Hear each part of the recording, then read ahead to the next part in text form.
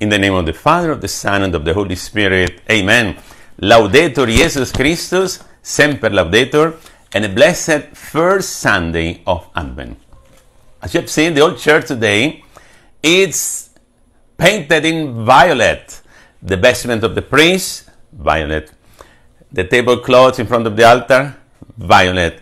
The stole of the minister of the Eucharist, violet. The cover of the ambo, violet. Sana pati ang donation ng mga parishioner ngayon ay violet. Huwag munang orange yung ambiente. Huwag muna ang pula, 50. Mas maganda ang violet. Pero kung gusto nyo ang dilaw, mas maganda din ang dilaw. Kulay na muling pagkabuhay ni Kristo, ang pinakamaganda, ang asul, ang kulay ni Mama Mary. Let us start with the etymology. What is the meaning of the word Advent? It comes from the Latin adventus, which means pagdating. So in Greek it's called parousia, in Latin adventus, Tagalog pagdating, and in English Advent, the coming of Christ. Two are the comings of Christ. The first, 2021 years ago, when he was born in Bethlehem, in the poor cave of Bethlehem. And the second, at the end of time, when he will come to judge the living and the dead. So, how do we prepare for the first coming, and how do we prepare for the second coming? This is the homily of today. Ang paghahanda para sa unang pagdating ni Kristo.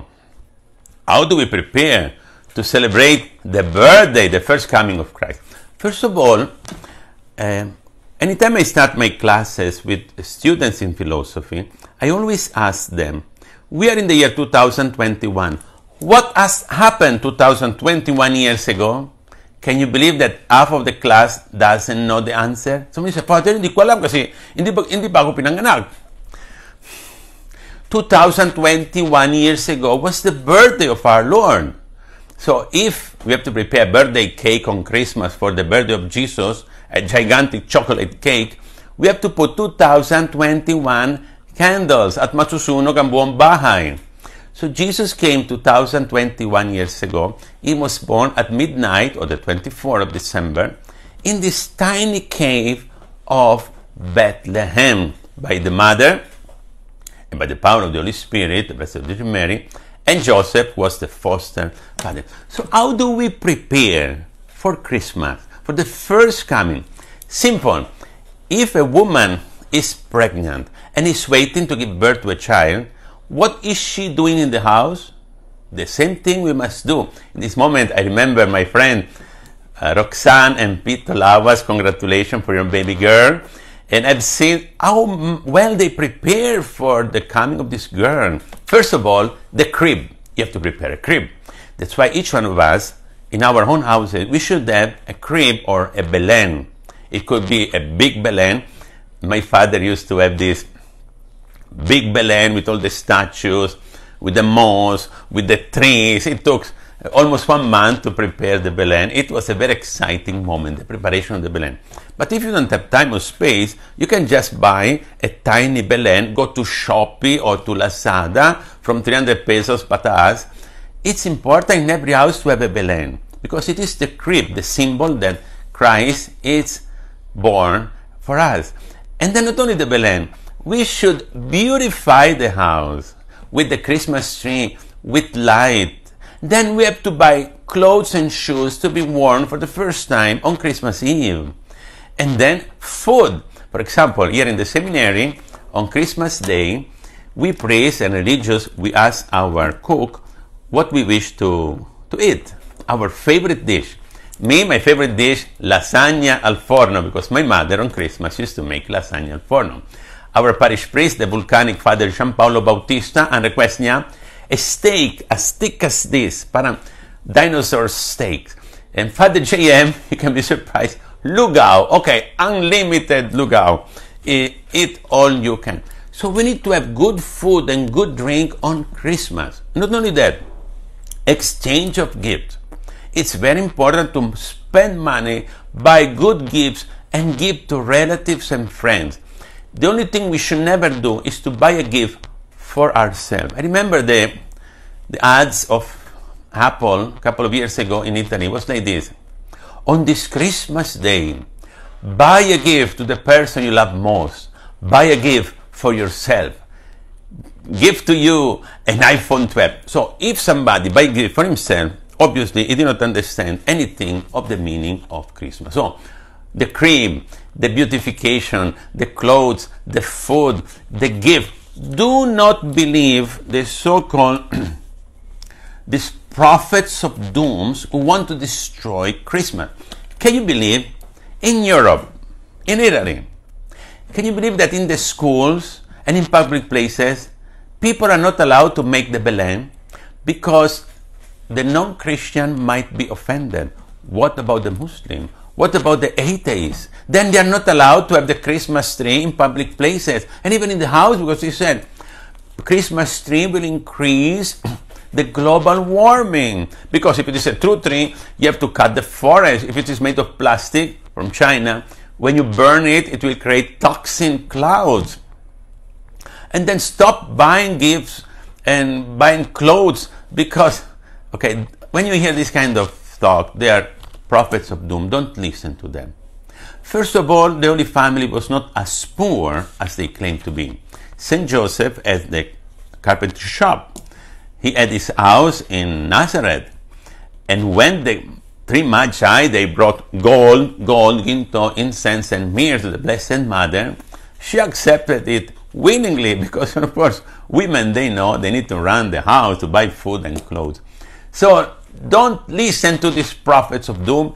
Enjoy a happy, colorful, delicious Christmas by preparing in this way. Let us now to the second point. The preparation for the second coming, that is a more serious subject matter. Jesus will come at the end of times to judge the living and the dead. The reading of today is all about that. We never know the day and the time. Jesus said, babalik ako, gaya ng isang magnanakaw sa gabi. Sa tingin mo, magnanakaw, I will call you, hello madam, ako po isang magnanakaw. Opo, mamayang gabi pupunta ko sa inyo. Pakiiwas na bukas ang pintuan ng bahay. Opo, pati ang pera sa lamesa. Salamat po na ganitong boba magnanakaw. Of course, he will come in a day and in an hour. Nobody expects. And he will steal. And Jesus said, like a thief in the night, I'll come and take your soul. So you must be ready every day. One time, I was invited to preach the Lenten recollection in a parish of nearby. And the topic was, be ready for the coming of Christ. So the church was full and I told the parishioners, malay ninyo, mamayang gabi isa sa inyo ay mamamatay. So inuulit ko yan, malay ninyo, mamayang gabi isa sa inyo mamamatay. At 10 o'clock, the recollection ended, they went home. 11:15, the parish priest called me up on the cell phone. Father Paulo, is it true that you said, malay nyo, mamayang gabi, isa sa inyo mamamatay? Yes. What happened? One parishioner who attended your recollection, he went home, he took a coffee, then he had a heart attack, and he's now dead. Sabi ko, wow, malakas ang salita ng Diyos. From that moment, they never invited me again to celebrate Mass in that parish or to preach recollection. Not even to bless a tricycle. They were afraid of me. But this is the reality. I've been a priest for 30 years. By the way, December 7, 30 years priest anniversary. Please remind me in your prayer. I've celebrated maybe 10,000 funerals.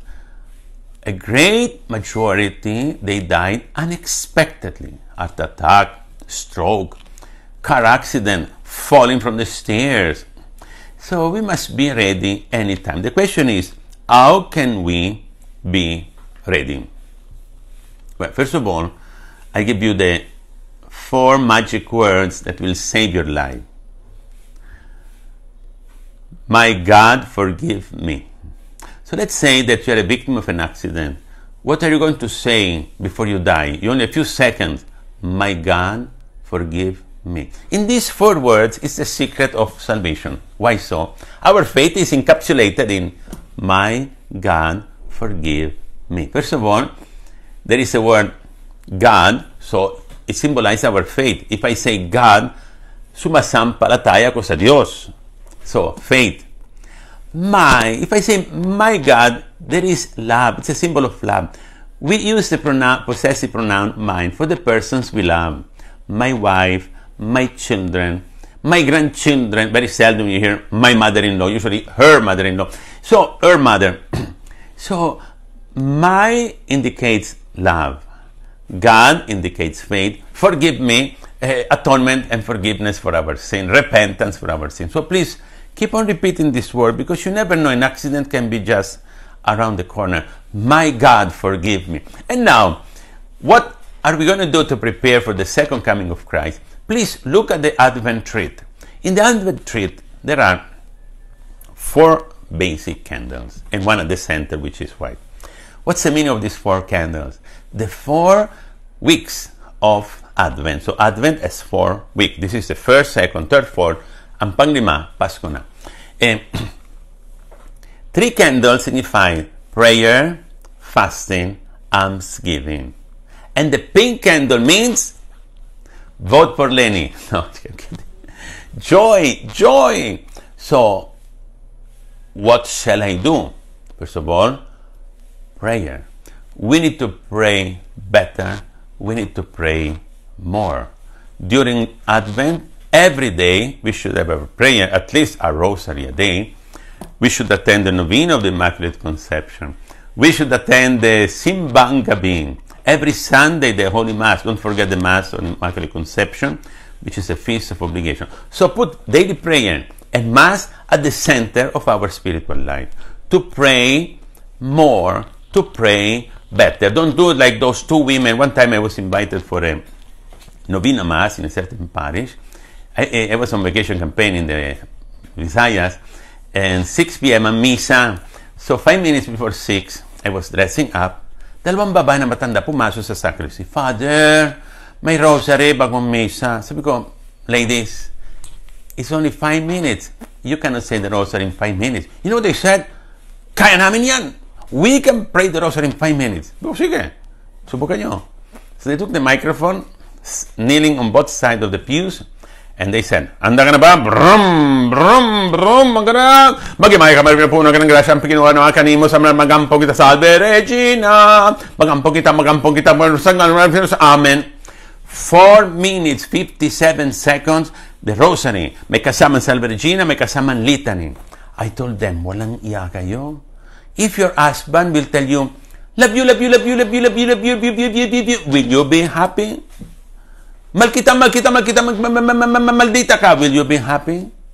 Igugma kita. Ilocano. Ten kita. Will you be happy? Siyempre hindi. So how can you pretend Jesus to be happy if you pray? So pray more. Pray better. The second is fasting. Fasting from too much food, too much drink, too much cigarette, too much alcohol. Everything which is too much, we have to fast and stop it. You know, the biggest addiction nowadays is not cocaine, it's not marijuana, it's not ashes. The biggest addiction nowadays is called the digital addiction. There are people spending day and night, weeks and months, doing only one thing in front of a screen. In front of their computer, in front of their laptop, when they eat, when they sleep, when they walk, they are completely addicted. So I was talking with some young people who came here last day. It's semester break, so they have 2 weeks of semester break. I told them, how long do you play video games during your semester break? You know what they said? 7 hours a day, 7 days a week. Nang walang tigil. Nakulong sa kanilang kwarto with their earphone. Nang walang tigil. So this is really an addiction. I was invited for dinner. And you know, instead of talking, everybody was on a cell phone. The father was checking the news, and the mother was checking the post on Facebook. And si Kuya was playing Mobile Legends. And si Ate was playing Candy Crush. Pati si Lola may malaking tablet, malaking karate. They were checking the Manila Memorial Park kasi may promo. Ay, nakita mo may promo sa Kabahog. Buy one, take one. Bili tayo ng 2 kabahoy. Ilagay natin sa ilalim ng lamis, ng nakama. Ano pa yan? Pati ang aso may sariling tablet. Ang tablet pang aso. He was watching naked dogs in Animal Planet. So, fasting from any kind of addiction. And the last candle is almsgiving. During Christmas, during Advent season, we have to give more than we usually give. So if usually in a week we used to give 100 pesos, now it's time to give 500 pesos. So we have to be more generous. Let me finish with a story. A few days before Christmas, a couple of years ago, the toothpick family came to visit the seminary. I call them the toothpick family because they were all as slim as this. The mother, malnourished, and 7 children, like a Christmas tree. Do, re, mi, fa, sol. And they have nothing to eat. The father went with another woman. So only 1 sack of rice was left in the bodega of the seminary. I said to the kusinera, sige, bigyan natin sa kanila, 1 sakong bigas. Father, isa lang iniwan dito. Huwag kang mag-alala. God will provide. So we gave the last sack of rice to them, and they were very happy to bring home 50 kilos of rice. After 10 minutes, the postman arrived from Parañaque post office with an envelope from the Catholic Bishop of Germany. There was a check. It was written, we donate for the Seminary of Sons of Mary Immaculate 1 sack of rice a day, so 365 sacks of rice for the whole year. Sabi ko, ambay talaga ng Diyos. We gave 1 and they gave us 365. And then I learned my lesson. What's the difference between the Bishop Conference of Germany and the Bishop Conference of the Philippines? Well, the first, they give plenty of sacks of rice. The second, give plenty of pastoral letter.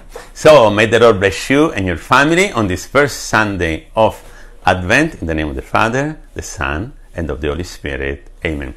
Laudetur Jesus Christus, semper laudetur.